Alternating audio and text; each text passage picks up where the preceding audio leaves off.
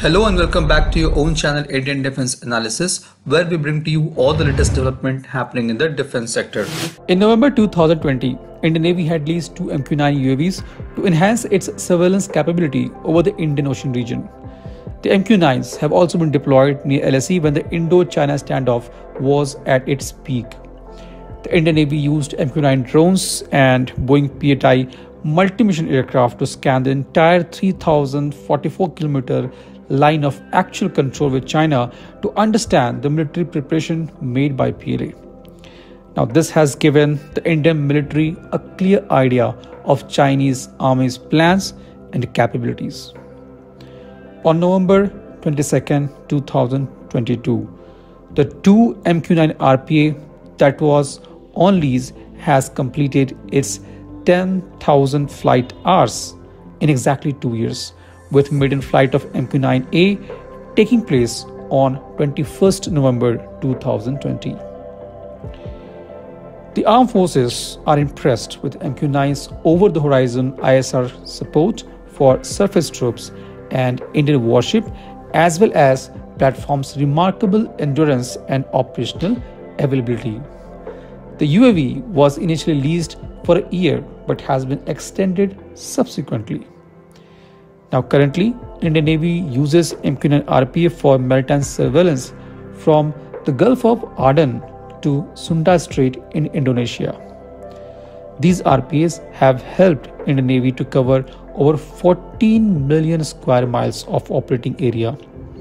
With its wide range of sensors, high endurance, and low operating cost, the MQ-9 can prove to be a complementary system for navies, air force, and army operating as a maritime patrol aircraft or for the border surveillance.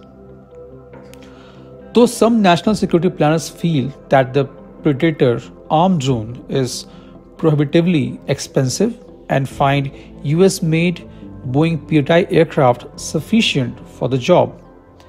However, Indian military planners want a mix of both armed and surveillance drone for country-specific missions. We also know that the operational cost of MQ-9 RPA is much less than that of P-8Is. Till March 2022, the P-8Is were able to accumulate 35,000 flight hours since they were inducted in the year 2013. However, only two MQ-9 UAVs have accumulated 10,000 flight hours in just 2 years. So if Navy goes ahead with procurement of these RPAs, it will greatly boost its maritime surveillance capabilities. As per latest reports from Hindustan Times, after conducting detailed operations research system analysis or ORSA, the Indian Armed Forces have pared down the requirement for acquisition of US MQ-9B Predator high-altitude long-endurance armed drones from 30 to 18 platforms and have projected their necessity to the Narendra Modi government. Instead of each of three services acquiring 10 Predator drones, each will now acquire 6, which will include for Army, Air Force and Navy.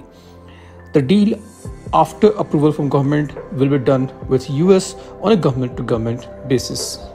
Ahead of the anticipated deal, General Atomics has inked deal with Indian companies in recent month. The HAL will provide maintenance, repair and overhaul services for the drone's engine. The American company and Indian conglomerate Bharat Forge will jointly manufacture some of its landing gear components and other small parts. At the same time, the National Technical Research Organization (NTRO), which is a technical intelligence agency under National Security Advisory in Prime Minister's office, will soon acquire 8 Indian manufactured MALE, that is medium altitude long endurance drones for border surveillance and reconnaissance. This is most likely going to be Tapas, under development by ADE and HAL. This was today's update. Please let us know your views on this in comment section. If you like the video, do not forget to like, share and subscribe. With this, I would like to say goodbye and Jai Hind. We'll be soon back with more interesting and amazing development happening in the defense sector.